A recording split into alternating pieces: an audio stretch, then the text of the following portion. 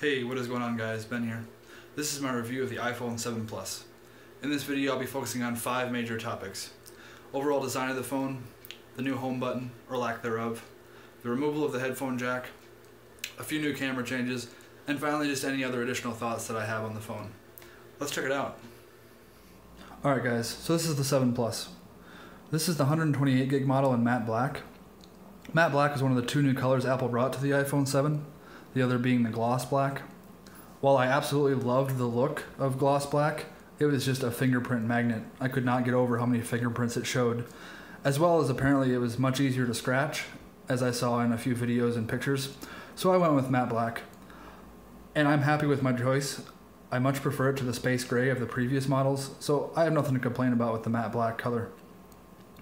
As far as exterior design changes, there aren't that many.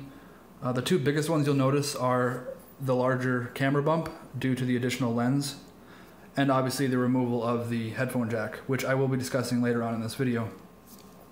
They also rerouted the antenna bands. They go around the edge of the phone now as opposed to across the back, which I think is a nice touch because it makes them less noticeable. That's enough of design. Let's move on to one of the 2 very controversial changes of the iPhone 7. That would be the changes to the home button, or lack thereof. So at first glance, it looks exactly like the home button of the 6 and 6S. But what Apple has done is removed any moving parts. So this is not a button anymore. This is just a flat touch surface.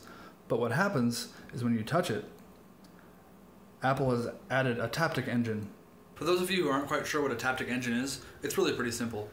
It's basically a combination of tap and haptic feedback provided to you by vibrations. So when you think you press on the new home button, all that's happening is the taptic engine is vibrating to make it seem like the button's actually been pressed, when really nothing has actually happened. At first this was a very weird concept. It felt way different than an actual button press, but within 20 to 30 minutes I was actually really comfortable with it. And after the first day, believe it or not, I actually preferred the taptic engine simulated button press to an actual real button press. I did not think that would ever happen. I was totally surprised by it. I still am a little bit, but I think it shows just how cool taptic engine feedback can be. So kudos to Apple for not only being able to simulate a button press, but to do it very well. Alright, let's talk about the removal of the 3.5mm headphone jack, shall we? Probably hands down the most controversial change of any of the changes in the 7. Alright, so why did Apple remove the headphone jack? Everyone seemed to love it. What's going on? Well, I think the answer lies within Apple wanting to push us towards the future of wireless technology. And I get that, I do. I myself have migrated to Bluetooth headphones. I love Bluetooth headphones. I think no wires, no hassle. So I love it. But I do know that there are people out there who just aren't ready for that switch yet. And I get that. I get that too.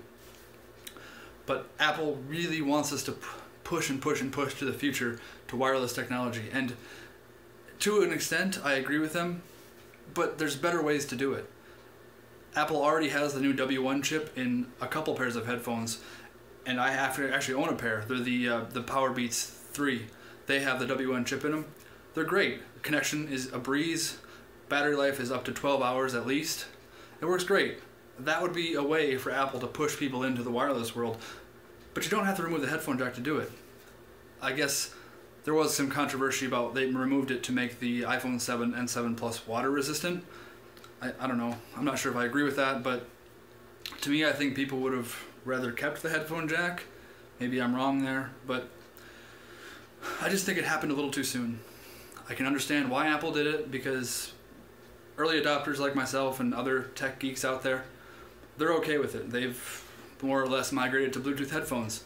But like I said, for those who just aren't ready for that transition yet, because Apple does ship the phone with an adapter for the lightning port, but still, then you have to have another adapter. Unless you have multiple adapters, you can't charge your phone and listen to music through your headphones at the same time, which, speaking of, does that really happen a lot?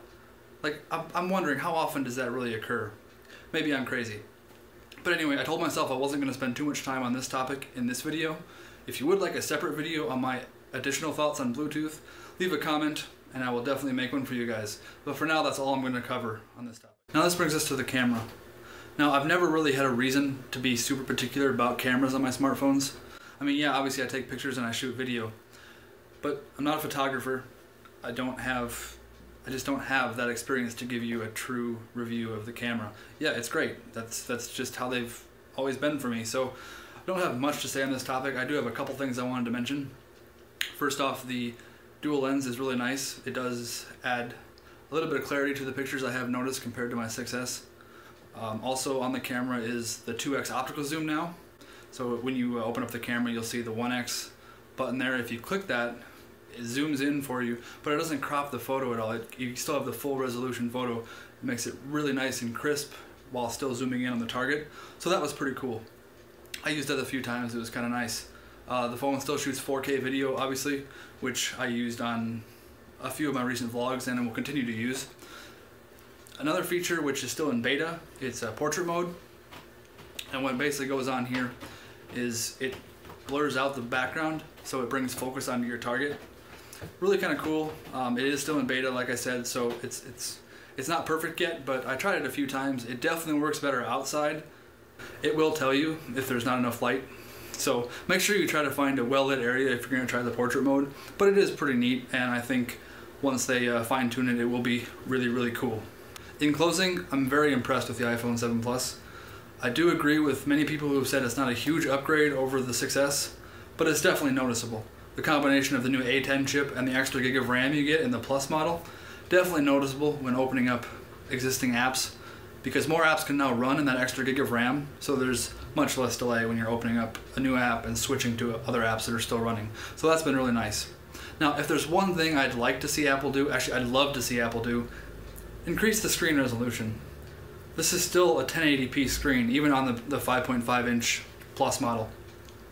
I would love to see a 1440 display, that would be great. 4K, I can understand if you don't bump up to that resolution yet, but at least like a 1440p display would be really nice to add those extra pixels and get that screen clarity that I would really love. But other than that, overall, very nice phone. Definitely get it if you have like the 6. If you have the 6S, not sure it's worth it, especially since next year is the 10th anniversary, so the iPhone 8 or the 7S.